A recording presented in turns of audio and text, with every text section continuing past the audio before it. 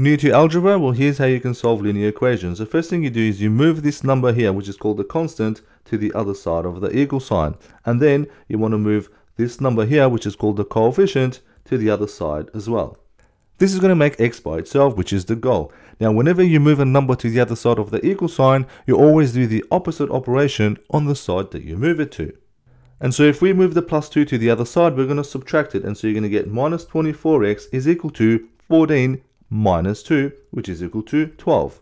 Now we're going to move the minus 24 to the other side. Minus 24 is multiplied to x. So to move it to the other side, we're going to divide it. And so x is going to equal 12 divided by minus 24. Now whenever you see a fraction, you want to see if you can simplify it. We can simplify this. 12 goes into itself once, into 24 twice. And so simplifying this, x is equal to minus 1 on 2.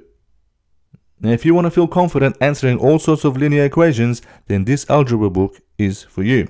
Everything here is explained like a friend would.